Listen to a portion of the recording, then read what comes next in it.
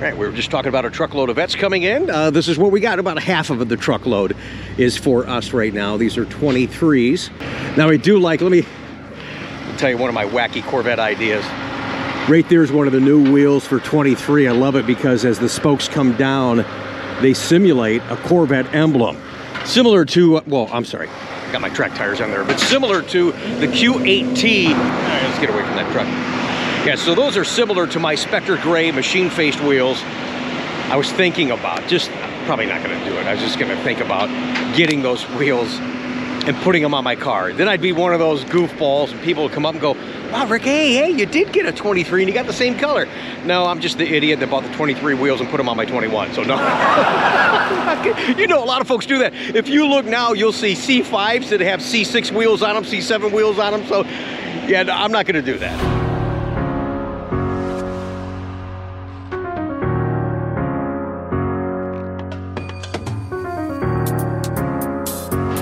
All right, guys, we are going to have a Tech Tuesday, but can I just really quick make a quick statement about our Sunday Coffee with Conti video?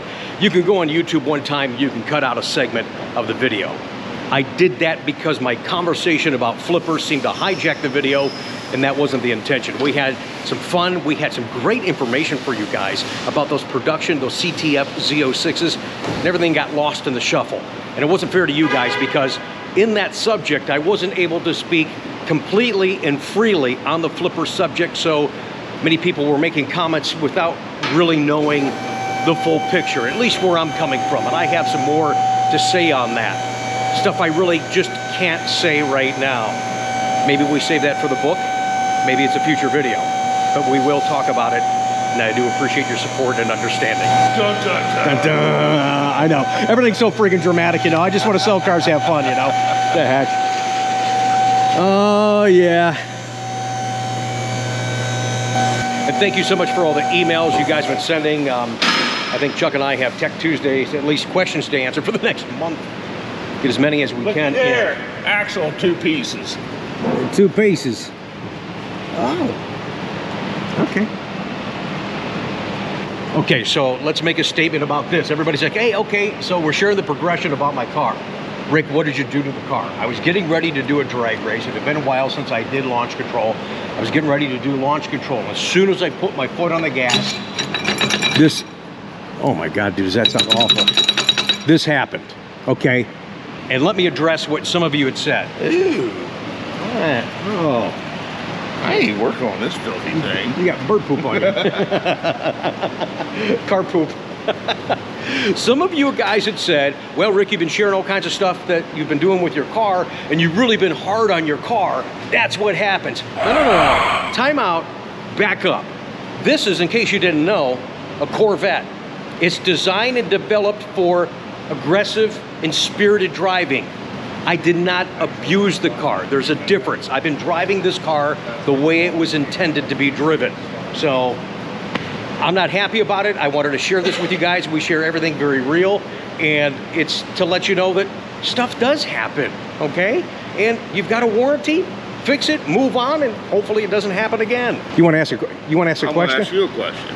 Okay. You called me at 9:30 at night, which I'm half asleep. Right.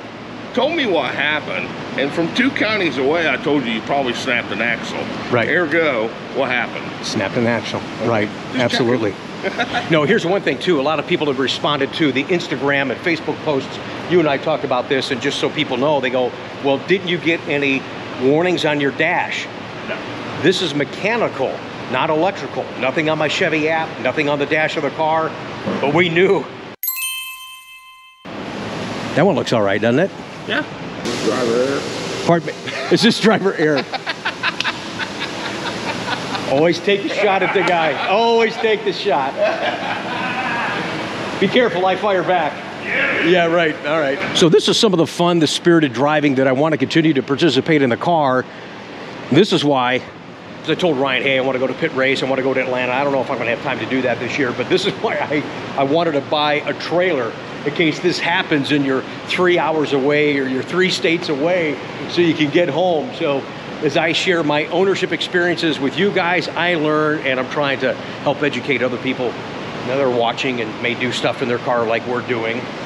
I've encouraged a lot of people to do some autocross stuff, and this is part of the process. An extra set of tires, part of the process, because these right here, see, there's a lot of tread in these still, man. But right here, as soon as these start heating up, they are so slippery. And for low-speed autocross, you need that part of the tire because of all the turning you're doing, and they're just not performing well. So I don't know if I'm going to get another session in with these or not. But high-speed pit race is really in my target. The new tires are going to go on, and then my all seasons. Somebody put some crap on top of my tires, but my all seasons are sitting over here. Terrible that guy keeps stacking stuff on your wheels, isn't No, it? I know. You know, years ago, Corvette buyers and owners, I'll try and make this short because I want to get to Tech Tuesday questions, but Corvette owners and buyers would have, and me too, had that perception of ownership and only drive it on nice days and nobody touch or sit in my car. I'm having so much fun with this car, and having the opportunity to share it with you guys really means a lot. Thanks for being interested and watching and tuning in and responding and engaging. But now that stuff's happening in my car because I'm using it, I don't care. It's like, hey, let's get it fixed, and I want to move on to the next memory. And no, not that you guys care, or in case you're curious, there's my ride until my car gets fixed.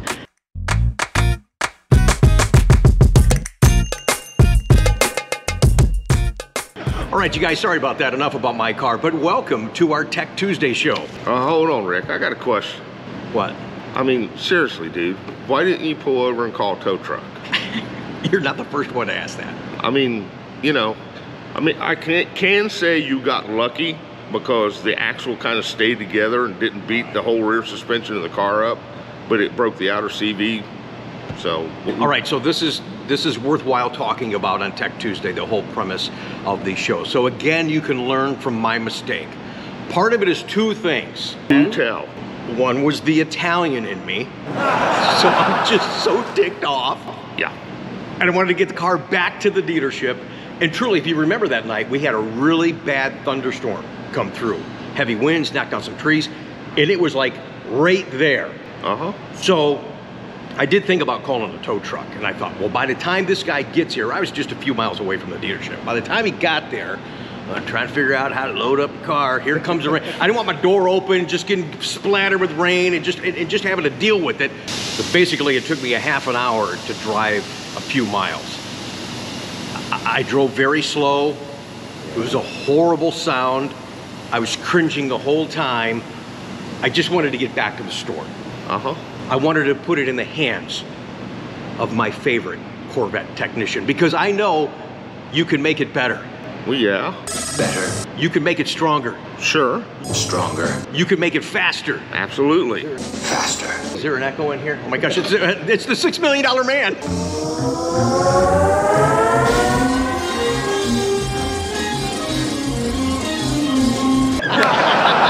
Hopefully make it smarter to call the tow truck next time.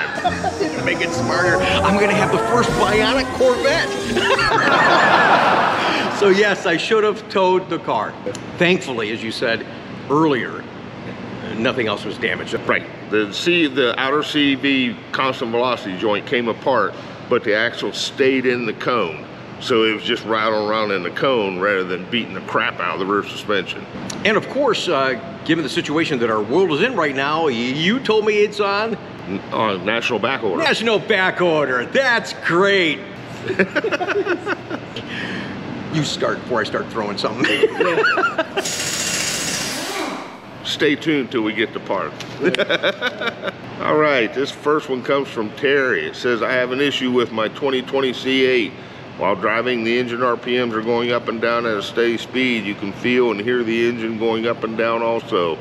Please review the video attached. Notice that the number of cylinders stays at V8 mode. Thank you guys for all you do. We didn't get the video. I don't know what happened there. Yeah, I emailed him back and I said, hey, no video was attached, and I never heard back from him. So sorry, it's hard to kind of speculate. Yeah, it's kind of hard to speculate what's going on. Yeah, because the first thing I said was, well, maybe it's switching from V4 mode. And you said, no, read the email. It says he's stuck in V8, and it's right changing RPM. So you ever notice that in your car? You get to drive yours more than I get to drive any of them. No, actually, I haven't. If it's doing it, I'm not really paying attention to it, but no. Sure. Don't know how much the RPMs is going up and down. Don't really tell us that, so. All right, Tech Tuesday continues. We've got a ton of questions. I'm just going to tell you probably next Tuesday we won't have a Tech Tuesday. We have the Z06 dealer tour, so it's going to be hard to film, edit, and all that. So we'll try and get something up as quickly as we can because we've got a lot of questions. Thanks, you guys, for sending them in. All right, this one comes from Hugh. It says, Rick and Chuck, thank you again for taking the time to answer Tech Tuesday questions. I learned so much about the C8 just by watching you guys on the channel. Your dedication and knowledge are valuable to the Corvette community. Thank you. We enjoy being here with you guys. We really do. This is a lot. We have fun. We keep it real, but there is some good content coming from the questions that you guys are asking. I've got a 2022 C8 hardtop convertible. Vehicle has less than 800 miles. And again, you and I didn't get a chance to review this, so right, kind of just spontaneously going to throw this at. This is going to be for you. I'm smelling gasoline when it's hot outside.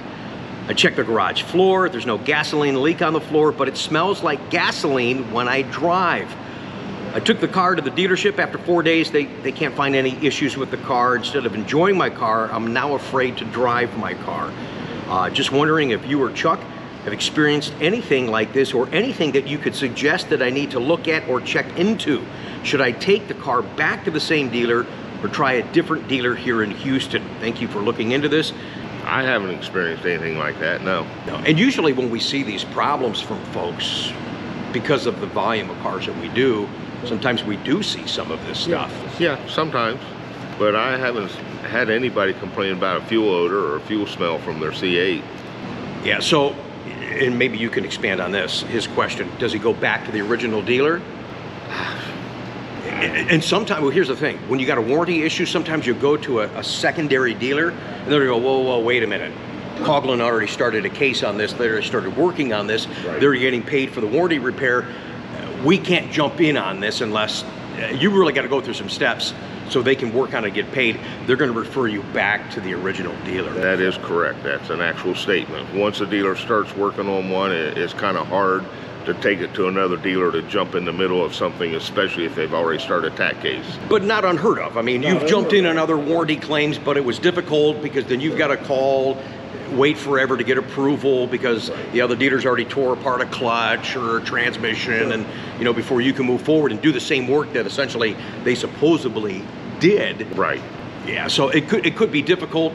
Maybe, I guess, just go back to the original dealer, try and drive in the situation, see if they can go. I don't know if they drove the car. Well, and try to give them as much information as you can about the car. Is it after a long drive? Is it after it's set for a while? You know, what's the temperature? But he said he was still smelling gas when he drove, so I try to get something, see if you can get a technician to ride with you. It's hot out. I mean, it's hot all the time in Houston. So and how long you have to drive to get that fuel smell. Good point. Yeah. All right. So try that, Hugh. Hopefully that helps you. But yeah, because you know, you guys are out driving them every day. You bring them into a dealer, we may take them for a 3 to 5, 10-mile test drive, and something's happening to you 15, 20 miles into your drive. So you need to try to pinpoint and give them as much information as possible to help them try to find it. All right. A couple more for you guys today, and then we do have a beautiful ride segment. All right, this one comes from the 951 area code. It says, hi Rick, love your show, both YouTube channels. I have a question that may deeper dive into some Tech Tuesday stuff. Chuck mentioned a special tool he ordered to check to read rear axle caster on C8 Corvettes. Excuse me, this was actually came out in the C7 era, right, but it transfers over to the C8. Is that tool specific to your alignment equipment? I want a track alignment on my car. I've reversed the washer spacer shims on the upper control arm. What should I ask to know the shop has what's needed to complete a proper track alignment? Excuse me. Okay, on the rear caster on these C7 and C8s, you need a digital angle gauge. You also need the adapter and the pins. It goes into the rear knuckle, then the digital angle gauge goes into these special things and actually reads the rear caster.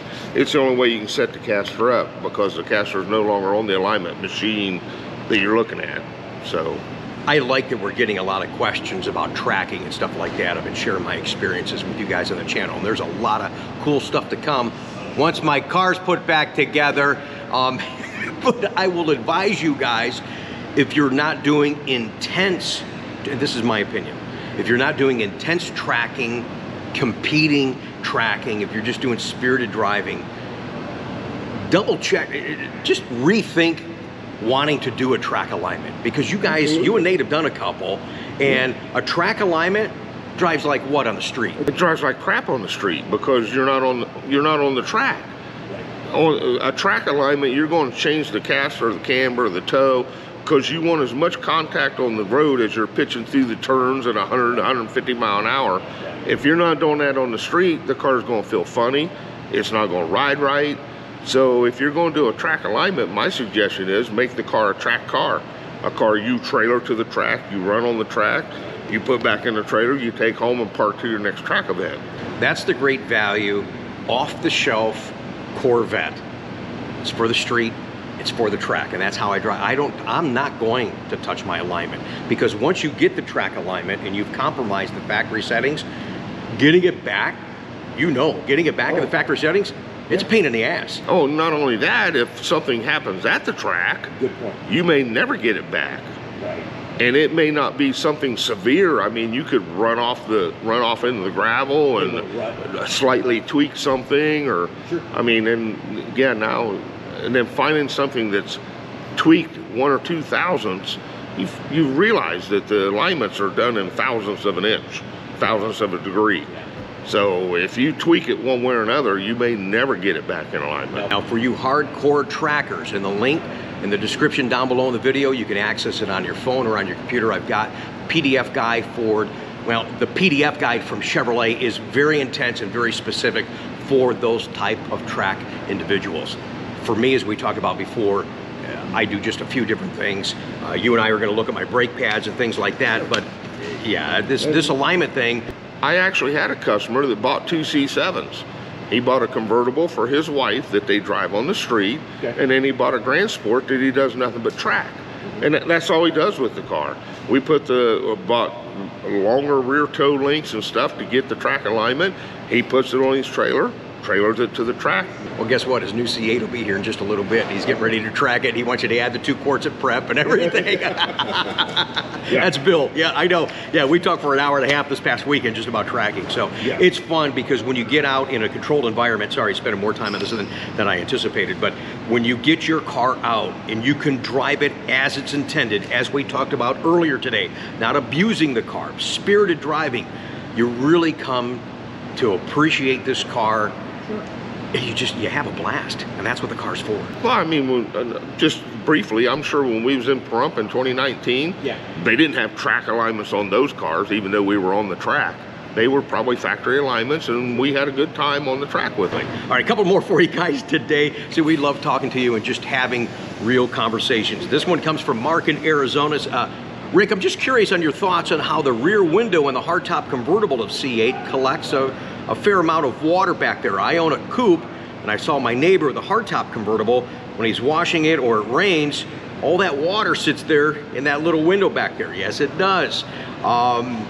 Good luck if you decide to roll the window down. No, the window only goes down to this much. So the window, the back of the tonneau cover's here, and the window still sits about this high. So water, unless it's just really excessive, I mean, would come up over that. I mean, you're talking a couple of inches.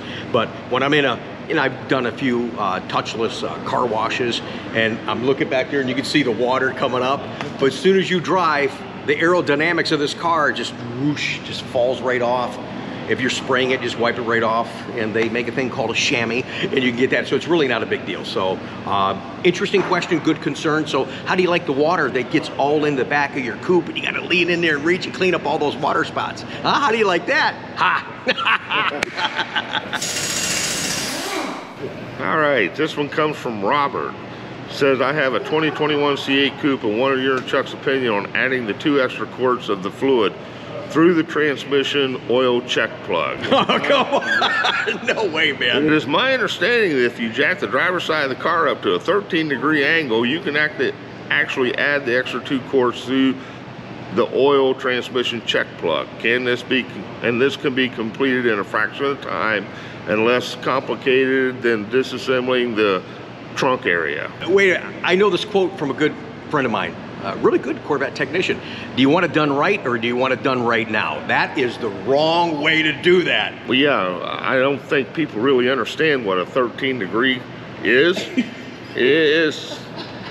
And here's the other problem, and I don't think people have thought about this, and I don't know if it's happened to anybody, but if you do that and you happen to, for some reason, drop that drain, that fill plug, now what do? You got a car at a 13-degree angle, your drain, your check plug's now down in the valley pan. So when you put the car back down to get the drain plug, all the fluid you put in falls out. Sure. Now you got to take the whole panel off from underneath the rear of the car to get the drain plug, clean up your mess, jack it back up to another 13-degree angle, hopefully they don't slide off whatever you got jacked up on. And that, yeah, GM come up with the way to do it, which is tearing the interior apart, putting it through the fill plug, and that's how we do it. So. Here's a quick one from Stuart. Hi Rick, is it possible to replace C7 seats for a different color? In other words, I have an all black interior and I'd like to go to red. Are there OEM seats out there, or can I have them reupholstered? You actually did this to a car. Yeah, I did. You had a guy, he had an all black interior, I remember that. It took forever. Yeah. And he changed the dash, the door panels, everything. So it depends on what extent you want to do this, but yes, you can do that. You can order the factory parts through Chevrolet Parts and put them in. You reskin the seats, you put in new door panels, new armrests. New dash, new center console. Yeah, because as soon as you change that and you're trying to match the stitch, I mean, it gets really involved. So you can do that. There are some aftermarket parts companies out there that you can buy some of their retro-fitted parts that'll fit your car, but in most cases, you can take off the leather skin area, have an upholstery shop do that so they can stretch it properly and put it back on the car. But yeah, that's actually possible. Just like what you was talking about, stitching. They're stitching in the gear shift. The gear shift had to be replaced. Steering wheel had to be replaced. Yes. The airbag, stitching around the airbag had to be replaced. I mean, it was very expensive and very time consuming to do that, but he wanted it done, so we did it. Did you put the skins on the seat? Yeah. Oh, did you? They actually look pretty good. I know you don't like doing that. Well, I mean, it's kind of tough because just like you said. You know the toughest ones are the competition sport seats, because that stupid opening that car. I won't do the competition seats. I tried one and broke that $400 piece. Yeah. So yeah, we do send those out to the upholstery shop. But I mean, it's tough because I don't have the stuff here to stretch the leather. Right. But some of them I can do, some of them I refuse to do. You got any more, or are we done? We're just talking. Yeah. We have a tendency to do that, don't we? But you guys get involved in the conversations, you engage. The conversations continue with the comments down below. Please do that for us. You send in emails, the address is up on the screen. Continue to do that. We'll get to as many as we can each and every week. And no, my car is not going back to Bowling Green, but it will become the first Corvette in the world. It'll be the first bionic Corvette.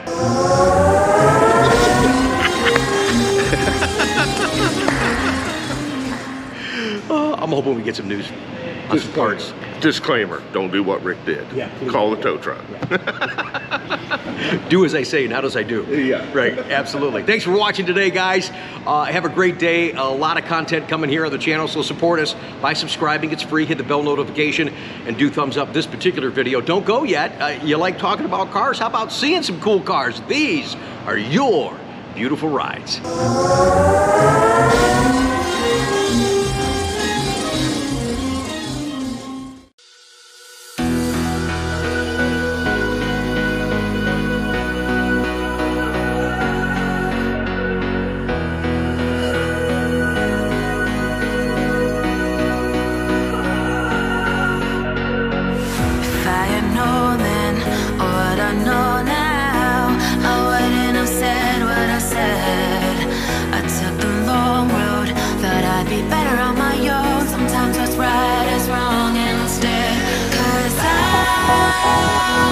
I was too young, and I didn't understand that you were the one. I can't wait, I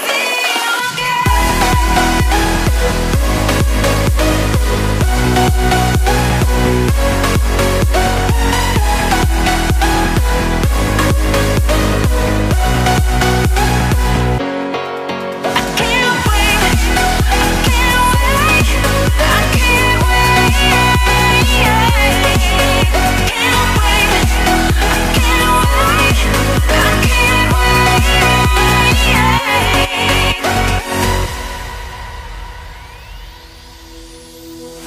inside is bleeding, oh, and your heart's bleeding, and all you can see is red, till you discover it is within each other to forgive and make amends. If I had known then, or what I know now, I wouldn't have said what I said. I took the long road, thought I'd be better on my own. Sometimes what's right is wrong instead, 'cause I was too young, and I didn't understand that you were the one. And I can't wait to see you again. Oh, I can't wait, I can't wait, I can't wait, 'cause I was too young, and I didn't understand that you